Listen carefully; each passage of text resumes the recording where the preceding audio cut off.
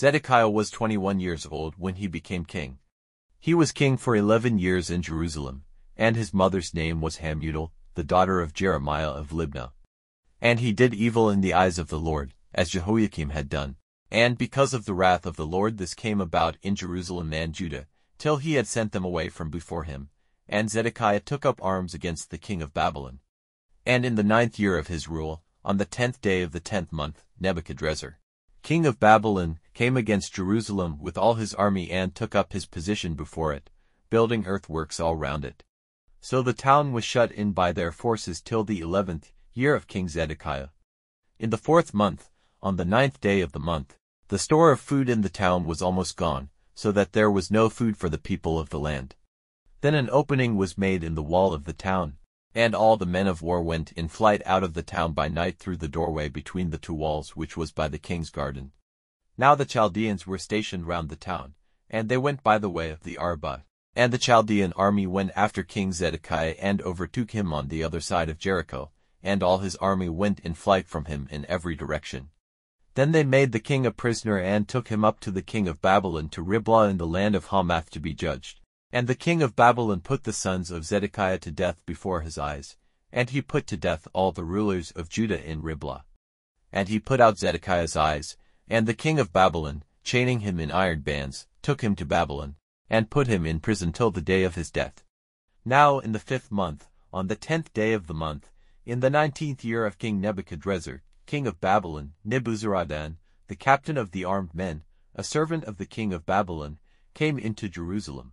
And he had the house of the Lord and the king's house and all the houses of Jerusalem, even every great house, burned with fire, and the walls round Jerusalem were broken down by the Chaldean army, which was with the captain.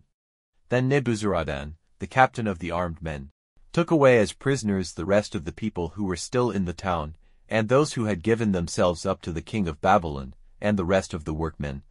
But Nebuzaradan, the captain of the armed men, let the poorest of the land go on living there, to take care of the vines and the fields, and the brass pillars, which were in the house of the Lord, and the wheeled bases and the great brass water vessel in the house of the Lord, were broken up by the Chaldeans, who took all the brass away to Babylon, and the pots and the spades and the scissors for the lights and the spoons, and all the brass vessels used in the Lord's house, they took away, and the cups and the fire trays and the basins and the pots and the supports for the lights and the spoons and the wide basins, the gold of the gold vessels, and the silver of the silver vessels, the captain of the armed men took away. The 2 pillars, the great water vessel, and the 12 brass oxen which were under it, and the 10 wheeled bases, which King Solomon had made for the house of the Lord. The brass of all these vessels was without weight. And as for the pillars, 1 pillar was 18 cubits high, and 12 cubits measured all round, and it was as thick as a man's hand, it was hollow. And there was a crown of brass on it. The crown was 5 cubits high, circled with a network and apples all of brass. And the 2nd pillar had the same. There were 96 apples on the outside. The number of apples all round the network was 100. And the captain of the armed men took Seraiah, the chief priest, and Zephaniah, the 2nd priest, and the 3 doorkeepers. And from the town he took the unsexed servant, who was over the men of war, and 7 of the king's near friends who were in the town, and the scribe of the captain of the army, who was responsible for getting the people of the land together in military order, and 60 men of the people of the land who were in the town. These Nebuzaradan, the captain of the armed men, took with him to the king of Babylon at Riblah. And the king of Babylon put them to death at Riblah in the land of Hamath. So Judah was taken prisoner away from his land. These are the people whom Nebuchadrezzar took away prisoner, in the 7th year, 3,023 Jews. And in the 18th year of Nebuchadrezzar he took away as prisoners from Jerusalem 832 persons.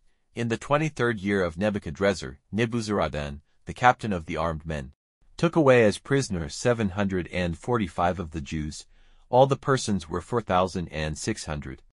And in the 37th year after Jehoiachin, king of Judah, had been taken prisoner, in the 12th month, on the 25th day of the month, Evil-Merodach, king of Babylon, in the 1st year after he became king, took Jehoiachin, king of Judah, out of prison.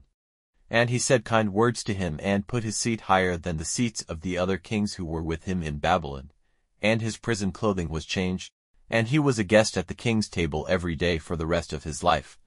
And for his food, the king gave him a regular amount every day till the day of his death, for the rest of his life.